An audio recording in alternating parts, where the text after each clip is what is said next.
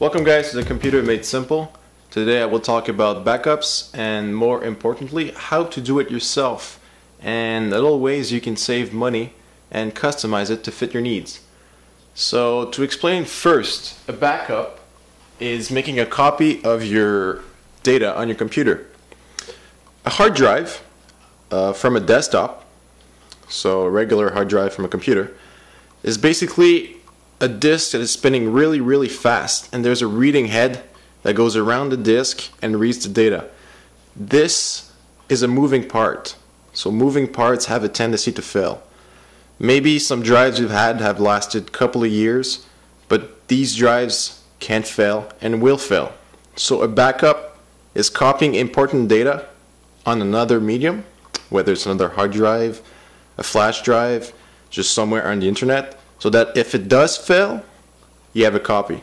You're saying, it won't fail, but then again, it could be either stolen or there could be a fire and it could be destroyed.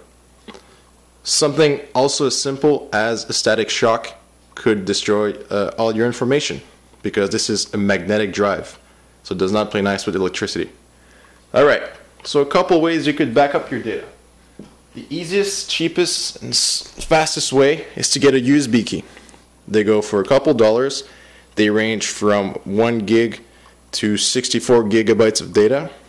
It uses the USB interface. It's very simple.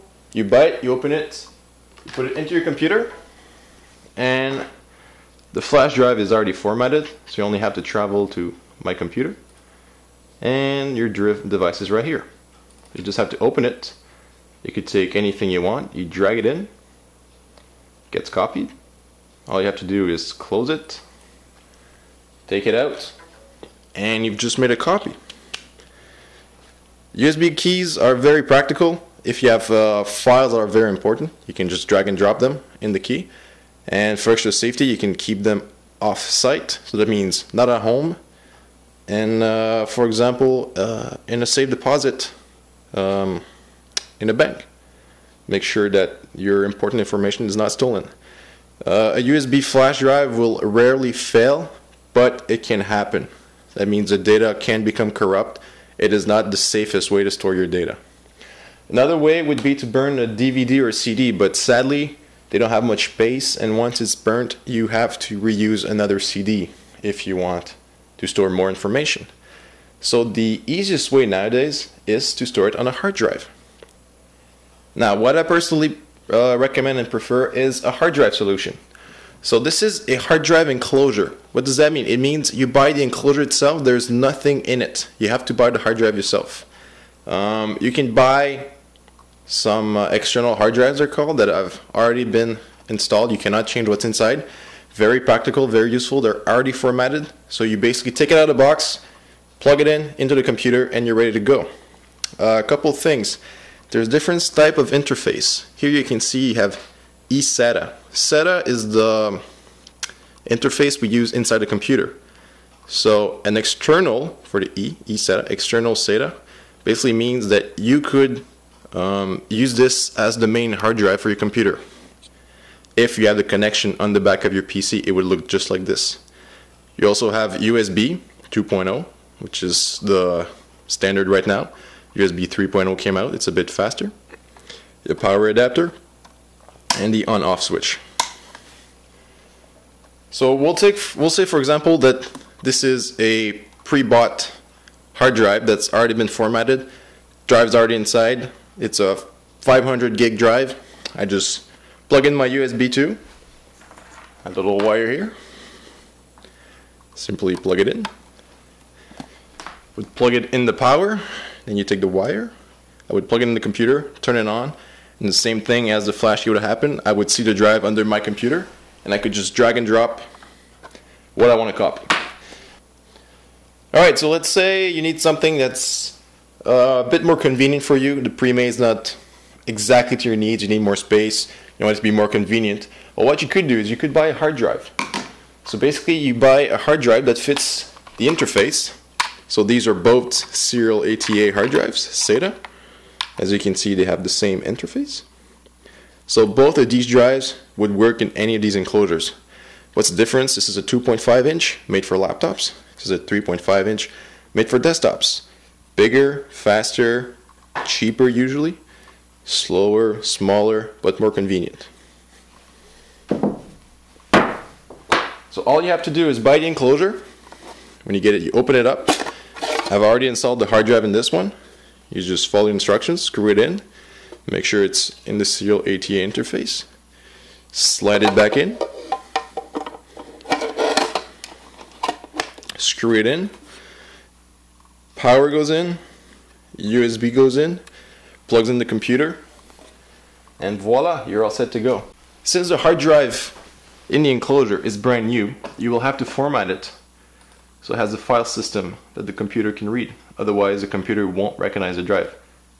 To do so, you need to go on My Computer, right click, and go to Manage. Once it's open, just go to Disk Management. And then it shows you everything that is plugged into the computer. So right now I only see disk 0, which is the hard drive in my computer. It has 2 partitions. So on the list here I would see the other disk. I would simply right click on it and I would format it. Then it would ask me to assign it a letter.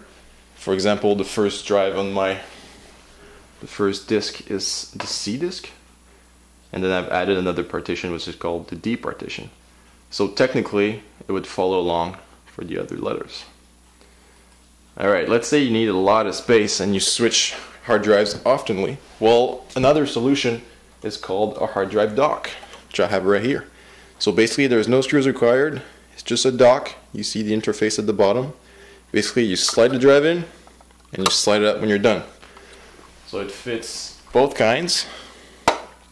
3.5 inch. I just have to slide it in. It's in, ready, power on, power off. When I'm done, pop it out, and I can switch, swap hard drive. Now this one also has external SATA and USB. Now it's important to know, if you use the external SATA connection, your drive has to be on before the computer is turned on, because that is when the computer looks for serially attached disks. USB is hot pluggable. That means you can plug it in, plug it out. When the computer is on, it will find it. Serial ATA needs to be on when the computer is on. So if you're using this connection and you're switching drives, you need to turn off the computer. Serial ATA is a lot faster than USB, just so you know. So this is the dock. Very practical. This is what I personally use. And that's a little about backups. So to summarize, USB key, very practical, very fast, very cheap, but small, as not as reliable as a hard drive. Hard drives have a lot of space, they take a little longer. You can do a full backup of your hard drive, so an exact copy. So if ever it fails or it gets stolen, you have an exact copy to rely on. And that's it. I hope you guys learned a lot. Feel free to leave comments and subscribe. Thank you. Also, I forgot to mention, please see below in the description for a link to the article related to this video. Thank you.